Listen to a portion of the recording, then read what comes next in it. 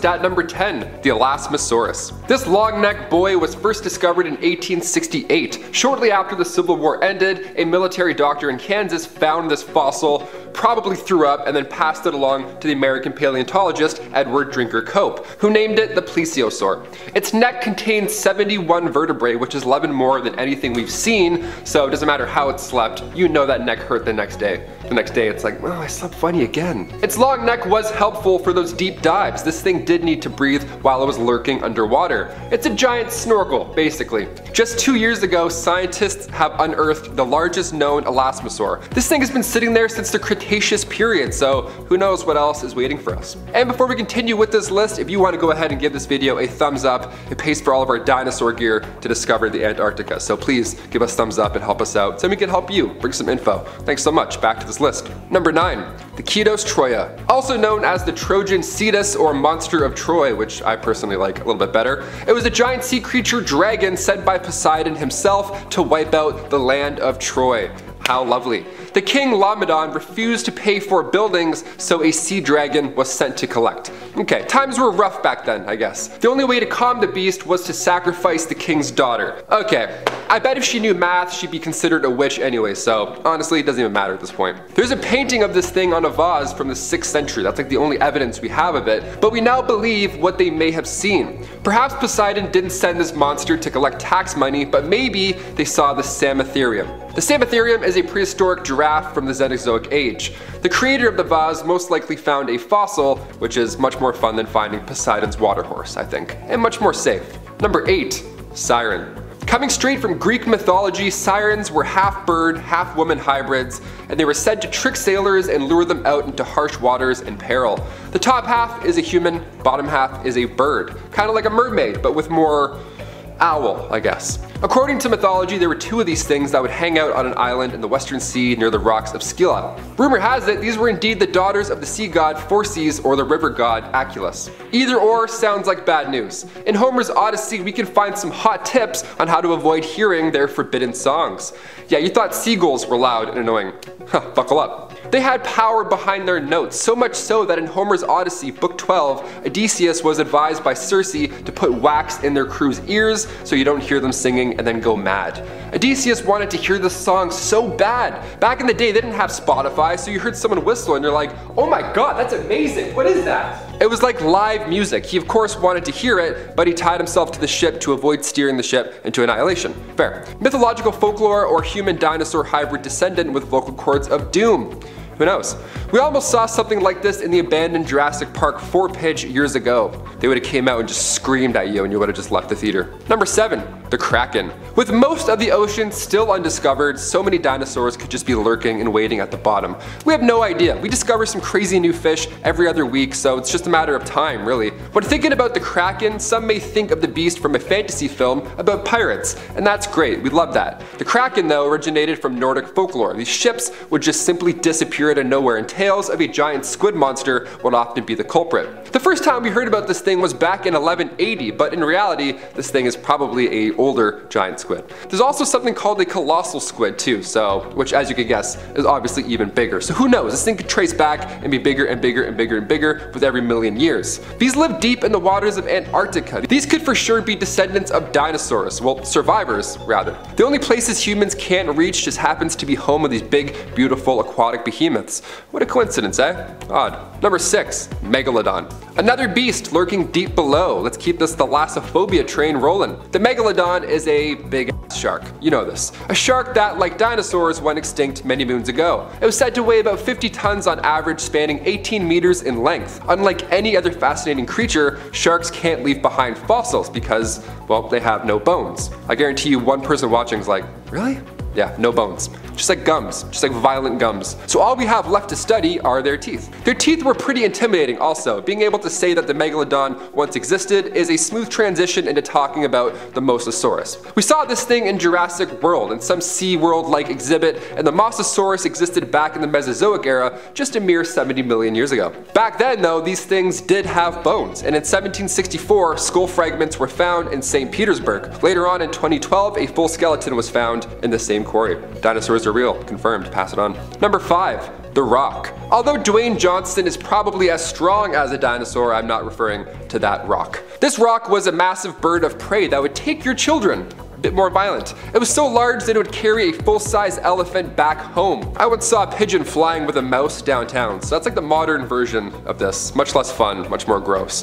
The Rock was featured in 4 Arabian Nights stories, one of which involved Sinbad the sailor. He claims that the giant bird carried him to safety after a shipwreck, safely to the giant nest, that is. See, Sinbad was able to escape this nest by tying himself to the rock's leg, where he then flew so high he could no longer see the earth. That's pretty damn high. The Rock seems to be a descendant of the elephant bird from Madagascar, the Epirus. It went extinct in the 16th century, so maybe this ancient bird just happened to carry off Abraham like he was a New York rat. Times were crazy back then. The siren would call sailors over, the kraken would sink the ship, and the Rock would carry survivors back to their 500-foot condo of a nest. I never wanted to live in that. Whoever lived in this time, you didn't make it. You didn't make it past 2 days. I'm so glad that I live now, alive now. Back then, I would be the first to go. A bird would just pluck me out of the water and I'd be gone. Number 4, the bunyip. Shooting on over to the Australian outback, the bunyip lurked in swamps, creeks, basically any calm place where you would normally catch a frog. This beast would just jump on out and surprise you. It's quite fascinating. It had a round head, this long neck, and the body of an ox or a hippo. Just a big old body. Now these things could have been descendants from the giant Diprotodon or giant wombat. Giant wombat sounds a lot more fun. So ages ago, we think Aboriginals discovered one of these, or bones from one of these, and naturally the tail of the bunyip was soon carried along. Researchers have said that they also could have seen the Zygomaturus, which was this hippo-like creature that roamed the land 12,000 years ago. So it could have been anything. There's a link there. Round head, long neck. I was getting worried there for a second. Could this be my long-lost uncle? Number 3, Loch Ness Monster. I remember when I was younger, I would ground pound this thing's head to get a star. Since I was that young, I always had this idea that the Loch Ness Monster was real. Maybe it was Mario, maybe it was my drunk Scottish uncle convincing me that it was real when I was 6, I don't know. The legend dates back to the 6th century in the life of St. Columba, written by Adamnan. And according to the ancient author, a monster had appeared in the Loch Ness area. Irish monk St. Columba was also in the area centuries later when he came across locals burying a man by the river Ness. Apparently he was swimming in the river when a water beast attacked him and then, of course, no longer alive. Could this have been just a descendant from the Plesiosaurus? Full skeletons were discovered in England and the description is pretty uncanny, so dinosaurs. Thousands of years down the road, someone will be doing a top 10 list and be like, did giraffes exist? Did they swim in lakes? Look at these necks. I mean, these things for sure existed, it's just, different centuries. They were much bigger and more menacing. Number 2, dragons. Okay, we're getting close to the end of this list, so the ideas are now gonna get a little bit more daring, if I can say that. Dragons. Okay, we've seen Khaleesi lay waste to an entire town riding one of these things. Donkey married and had dragon donkey babies in Shrek. Did these things once exist? Where do these come from? When folklore and fossils combine, history can get a little confusing. Millions of years ago, a flying reptile called a pterosaurus roamed the skies. It's now the closest thing we have to a real-life dragon.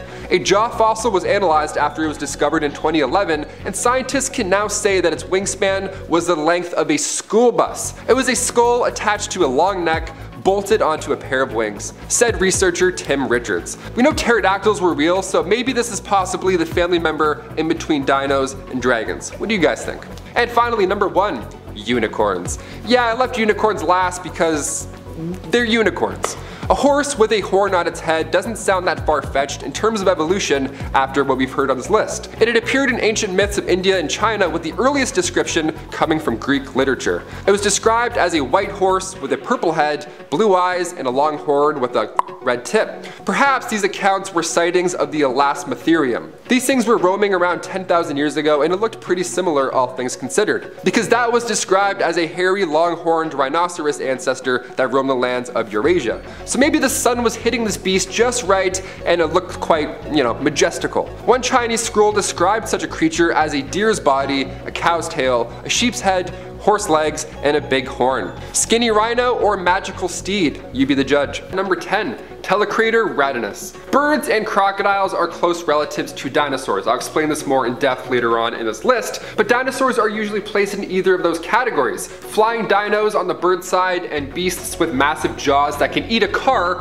of course, on the croc side. The Telecrator radinus was found in Tanzania in their 245 million-year-old mandibeds, so it's even older than the first known dinosaur. These things would be about 7 to 10 feet long, weigh up to 70 pounds, of course having razor-sharp teeth. feet. It had ankles that resembled that of a crocodile, but its neck was super long like a bird, and its skull was similar to a bird, but its jaw and everything was so strong, so they're like, okay, croc, bird, we don't know what this is. We could only identify this thing 4 years ago, and the fact that it's the oldest dino to date gives me hope that there's more out there hiding today. And when I say hope, I mean nightmares. This thing gives me nightmares. Number 9, tuatara lizards. Look guys, some lizards can shoot blood out of their eyes as a defense mechanism. I was gonna insert a clip of that, but I'd also love for you to get through the video and not throw up, so we'll just talk about the tuatara for now. These lizards have dark green scales, spiky spines, and these big black eyes. They're vulnerable to extinction now, as are many fascinating creatures, because humans suck, but 250 million years ago they would hang out in what's now New Zealand,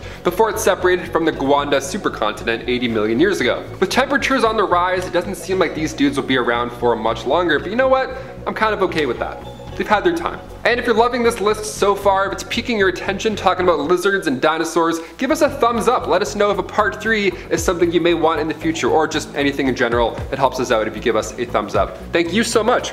Number 8, ostriches. I don't have to sweat too hard to convince you that an ostrich is a descendant of a velociraptor. Take the feathers away, add some Jurassic Park music. There you go, terrifying. Have you ever seen one of these things run before? Absolute nightmare. They've been running non-stop for about 66 million years. They're part of the theropod dinosaur family. Ornithomimidae were ostriches like dinosaurs. They had a light frame, they would grow up to 20 feet tall, and a pair of arms were found in Mongolia, and they were about 8 feet long each. That's what I call a dinosaur. Scientists suggest that they were the fastest dinosaur to walk on Earth, and with thick thighs like that, I don't think anybody is gonna argue that. Number 7, crabs. Do you have crabs? You're a dinosaur. Sea spiders with claws and a shell skin. Yeah, sounds pretty prehistoric. Crabs first started snipping about before dinosaurs went extinct, and as of today, there's TV shows about these things. Alaskan crab fishing is basically an extreme sport. One species of crab is quite unique during the olden days. 200 million years ago, the Megazambozogue was the first to develop a claw. Now that is a huge step in evolution. One crab was actually around even before the dinosaurs, the horseshoe crab. Didn't have any claws or anything, but still, look at this thing. If they're sticking around in waters today, odds are some other shellhead dinosaurs are also lurking about. Crustaceans, crabs, and lobsters predate most dinosaurs in general. They're the earliest known species of filter feeders. So yeah, dinosaurs still exist because they're a dinosaur. Go put your foot in the ocean. See how long you can hold it for. You're afraid, right? It's because dinosaurs. Number 6, the claw of a moa. This New Zealand bird went extinct about 600 years ago, not that long ago at all in hindsight. It was this flightless bird, massive, might I add, and archaeologists first discovered its fossil in a cave. Its flesh and everything was still attached, which is wild. Now these ancient birds would reach about 5 feet tall. When you think of dinosaurs, you probably think, okay, that's quite petite. But these birds stopped flying right after dinosaurs went extinct, which is the craziest part. According to biologist Matthew Phillips from the Australian National University in Canberra, these birds safely roamed the land after they didn't need to make daring dino-escapes into the sky. They walked around, they got fat, they would just hang out in caves. They were living the dream. Penguins, that's all I'm saying, penguins are pretty fat and they just hang out. Phillips says this is an advantage when it comes to birds and evolution because wings, although they're cool, they're also big and they kill energy. Until every bird on the planet is fat and tired, I'm gonna look out for some deep sea dinos. I know they're still out there. I see a seagull, I'm like, what are you running from? Why aren't you fat? Number 5, sea turtles. Back in the Cretaceous period, you could have hitched a ride on a sea turtle's back, Finding Nemo style. An archelon, translating to first mighty turtle, was this massive 5-meter long, 7-meter wide sea turtle, the largest to ever exist. They swam the coastal waters 65 million years ago, but still today, we're trying to save these dinosaur cousins. The first mighty turtle was discovered in 1895 by J.R. Wyland, and its beak was strong and sharp enough to cut through bone. Similar to modern leatherback turtles today, the first mighty turtle was actually pretty peaceful. It was a predator. It was more of a prey, if anything. It couldn't tuck its head into its shell, so it was more vulnerable than anything. Save the turtles? Yeah, save the dinosaurs, really. Number 4, the Beelzebufo. 68 million years ago, catching frogs was probably also an extreme sport. The Beelzebufo, also known as the devil frog, which I'm gonna start saying because Beelzebufo sounds wrong on many different levels. This frog didn't turn into a prince if you kissed it. In fact, if you got your face close enough, this thing would probably leave you without a nose. First of all, it was quite large. large for a frog. Well, large in general. It was about the size of a basketball and they lived on the island of Madagascar. Its bite was powerful enough to eat small dinosaurs. Scientists have compared the force of their bite to that of tigers and wolves. This prehistoric frog thrived in Madagascar because there weren't any theropod dinosaurs around. You didn't see a T-Rex canoe to Madagascar to hunt. That would be crazy. Obviously because their arms are too small. They can't paddle. That's the main reason. Recently, however, researchers have found a fossil of the devil frog and they believe that it once had spikes and a turtle-like shell. Bowser minions were taking out dinosaurs 60 million years ago. What a treat. Today though, the closest thing we do have to the devil frog is the horned frog. The horned frog has been nicknamed Jaws, or Pac-Man, because although its head is less than 5 centimeters wide, its bite would feel like 3 liters of water balanced on the end of your finger. That's strong. It's definitely gonna leave a mark. Or leave you without a finger, that too. Number 3, Spinosaurus. If part 1 of this list made you fear the ocean, this next one here certainly won't help. The Spinosaurus, named after its mighty spine of course, stomped the yard millions of years back in North Africa during the late Cretaceous period. Its remains were first discovered in 1912 by German paleontologist Ernst Stromer. But thanks to World War II and humans, those remains were blown to smithereens. Paleontologist Nizar Ibrahim only 2 years ago discovered remains of another Spinosaurus in the Sahara, which today is just nothing but a dry wasteland, but millions of years ago wasn't as dry. In the Cretaceous rock deposits, the team studied the tail of an ancient beast, and it appears to be a giant fin. So now we believe that this dinosaur may have spent most of its life in water. Nice! With so much ocean unexplored, sailors telling tales of the Kraken, this dinosaur, or some kind of version of it, may just still be down there, waiting for us to put our flippers on. Number 2, crocodiles. If I described a crocodile to you without knowing I was talking about a crocodile, you'd probably guess it's a dinosaur of some sort. Yeah, this massive creature with rubbery skin, 4 legs, claws, tons of sharp teeth, and a big ass head, hides in water but attacks on land? Okay, good game. These things are fascinating. They've been around for about 200 million years, they outlived the dinosaurs, and they would hunt dinosaurs. And now today, we still have to keep an eye out for them in swamps and lagoons and stuff, or else they'll grab your leg and spin 1,000 times until you're done. As soon as I heard that crocodiles eat rocks to stay underwater and hunt, I knew I was That's some next level stuff right there. 75 million years ago, the Dinosaurus was the largest predator in North American swamps. It was around 10 meters long, weighed about the same amount as a large elephant, and its jaws could snap today's crocs in half with their banana-sized teeth. Banana-sized teeth, you get it. These things were here long before us, and I have a feeling they'll be here for millions of years after we're toast. Captain Hook got chirped for getting his hand eaten by a croc. The guy literally survived a dinosaur attack, and everybody's bringing clocks to work trying to roast the guy. Give him a break. And finally, number 1, chickens. Sometimes in order to get a kid to eat, you tell them that it's chicken. Hey, it's chicken, it's like chicken nuggets, yum, right? But with recent studies, we're gonna have to start telling them that it tastes like dinosaurs. Since the 19th century, we've drawn an anatomical line between birds and dinosaurs, like I mentioned at the beginning of this list, and it turns out birds are the only living true dinosaur today. And we eat them for breakfast. How do you like your eggs? Sans dinosaur. They found a fossil way back that looked like a bird but had no beak. It had wings and feathers, but its face looked like a dinosaur. So we called this an Archaeopteryx, which sounds pretty cool. So scientists are curious where these beaks came from. I mean, look at a pelican, for example. Hi, where did that come from, Mr. Big Nose? Well, the recently discovered pterosaur might have some answers. It was called the Draco avatar because it greatly resembles one of the flying dragons from the 2009 hit Avatar film. Guy's named after an alien, that's neat. The creature had this crest under its chin that suggests that it once had a throat pouch to store fish. I've been laughing at pigeons for years. Little did I know these dudes were dapping it up with dinosaurs back in the day. My bad. At number 10, the Dunkleosteus. Now it may sound silly because it has the word dunk in it, but this thing did not shoot threes. It actually shot its head out at you in 50 milliseconds. Quite fast. The Dunkleosteus was a 30-foot-4 long armored fish that originated from the Devonian era. Its fossil was first discovered in 1867 by Dr. David Dunkel. Dunkel, now you're getting it. So 400 million years ago, this thing was the king during the ages of fish. It swam confidently in subtropical waters, weighing around 1 ton, and it was kind of a bully, obviously. I mean, look at this thing. It's not his fault, he was born that way. Its massive skull was well equipped with 2 fangs. Each of those fangs had like 2 sharp points, so it almost had 4 fangs. 4 fangs, 2 teeth, a lot of trouble. Those teeth would rub against each other as it grew, so as if the massive bonehead wasn't intimidating enough, he's constantly sharpening his teeth, waiting for you. Yikes. If you're looking to gaze into the face of fear, head to the Cleveland Museum of Natural History. They name it Dunk. Go see Dunk. Go say what's up to Dunk. Number 9. Meganeuropsis.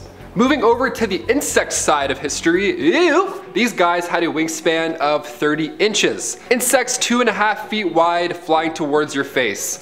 No thank you. Meganeuropsis lived 250 million years ago. They greatly resemble dragonflies, but they weren't. They flew around before pterosaurs, birds, or bats ever did. The extinct griffinfly was discovered in 1939 in Kansas by a man named Frank Morton Carpenter. He was the insect curator at the Museum of Comparative Zoology at Harvard University. They had teeth, and scientists believe that they were as fast as dragonflies today. Teeth and speed plus wingspan equals I'm dead. We're all dead. Fossil remains have also showed us that these guys would spend some time around water. Imagine being in a kayak and this thing comes and just takes a bite out of your neck. No, I don't want to imagine that. I'm glad these things are gone. Save most of the animals, but also don't save all of them, you know? And before we continue on with this scary list, if you want to go ahead and give us a thumbs up, give us a thumbs up for animals that are extinct. What a weird thing to ask, but you know what I'm talking about. Those likes do add up and they give us a lot of support here at the studio to then fire stuff out back at you. It's a circle of life. Hit that thumbs up, you're amazing. Thanks, back to the list. Number 8, Megalodon. Louis Agassiz discovered the Megalodon shark for the first time way back in 1843. He was a Swiss-born American naturalist and geologist. Now he discovered some amazing details about glacier activity and extinct fish. He's brilliant, but one of those extinct fish just happened to be the tooth shark, aka Megalodon. Or as Jason Statham says, Megalodon. A little bit more menacing. It lived everywhere in the world but Antarctica, really. It favored warm oceans, but similarly to a great white, it generates heat when it moves, so it can survive most places and therefore kill you in most places. The largest recorded megalodon came in at 59 feet, about the same length as a bowling alley. If this thing were still alive today, there's no chance our boy Jay Stath could take it. Its 7-foot wide jaws had plenty of trunk space for a swimmer, and its 5 rows of razor-sharp teeth ensured it didn't get out. Number 7. Arctidus smilus. Lions and tigers and Arctidus smilus, oh my. Also known as the short-faced bear. This thing went extinct only a mere 11,000 years ago. It was the fastest running bear that ever existed, so already we have trouble. Its legs were much longer than today's bears. If this thing stood up on its hind legs, it would be about 13 feet tall. That's like 2 of me and a bit. It's nuts. Today's bears also have different shaped toes. Today they have pigeon toes, but back then these guys had straight forward-facing feet, so they were athletes. These guys were doing 200-meter hurdles. Biologists conclude that the short-faced bear only ate meat, so it was basically Joe Rogan. And given the fact that it was 11,000 years ago, I feel very badly for humans that found it. Well, with its powerful nose, realistically it would be tracking them, so it found them. It needed about 35 pounds of meat a day to survive, so one Christina Ricci ought to do it. That's a lot of porridge for one bear. Number 6, Eurypterida. We look now to the largest scorpion to ever exist. Part of the arthropod family, insects, spiders, and crabs, all that gross stuff. It was nicknamed the sea scorpion, and it swam the waters about 450 million years ago. They would be about 8 feet long with their claws swinging another 3 feet out to snip at you. So an 11-foot sea scorpion is what we're talking about here. Nice. The first sea scorpion was discovered in 1899 in Melbourne, Australia. You know, the place with all the giant scary stuff? Over there. Number 5. Thylacosmilus. I saw an opossum a couple weeks back, like outside in real life. I'm not gonna lie to you guys, I had no idea what the f I was looking at for numerous minutes. Marsupials are fascinating but odd creatures to see with your own 2 eyes. But back 5 million years ago, they were much more of a threat and a little bit scarier looking. Thylacosmilus looks a lot like a saber-tooth, but it was part of a group called Sparassodonts, a cousin to our marsupials now. Its name translates to terrible pouched knife, which sounds excellent, and it used to live in what's now South America. Elmer Riggs discovered the remains in 1920, and only recently have we figured out that it wasn't a cat, although it might look quite similar. Its teeth are intimidating, but this beast didn't have incisors. Its lower jaws weren't fused together either. These teeth were triangular in shape like a claw rather than a flat blade-like tooth. Either way, I'm happy not having this thing take a bite near my neck. Let's keep it that way. Go away. Stay in history. Number 4. T-Rex. Of course, we have to mention a T-Rex on a list of creatures we're glad went extinct. Tiny arms, massive head, loud scream, we've seen Jurassic Park, come on. About 70 million years ago, this big fella would roam what is now North America, and on average it would be about 20 feet tall, 8 tons, stretching a haunting 40 feet long, and its jaws are the main bread and butter here. We laugh at this thing for not having long arms, as if it even matters. 50 to 60 razor-sharp serrated teeth, about 9 inches long, would help it digest 500 pounds of meat in one serving. Henry Farfield Osborn sounds like a Marvel villain. He's actually the president of the American Museum of Natural History, and he named the behemoth back in 1905. The name T-Rex comes from the Greek and Latin words meaning tyrant lizard king.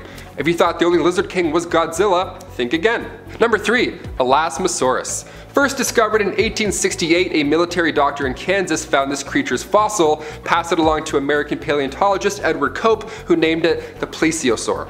Its neck contained 71 vertebrae, and it was super long, which came in handy during those deep dinner dives. And when I say long, the Elasmosaurus was about 50 feet in length, so it didn't need to get that close to the surface of the water to get some air. There's people out there that actually believe that the Loch Ness Monster is just one of these things still lurking about. Its teeth were sharp enough to eat anything that it could fit into its mouth, and just 2 years ago scientists have unearthed the largest known elasmosaur. This thing has been sitting there since the Cretaceous period waiting for us, and I sure hope we don't find any more because one water dragon is enough for me. Number 2. Leopleurodon. Translating to smooth-sided teeth, the Leopleurodon was anything but a smooth sailor. It was a massive marine reptile from the Mesozoic era discovered in the 19th century. It was excavated in France back in 1873, and all they had was 3 teeth, hence the smooth nickname.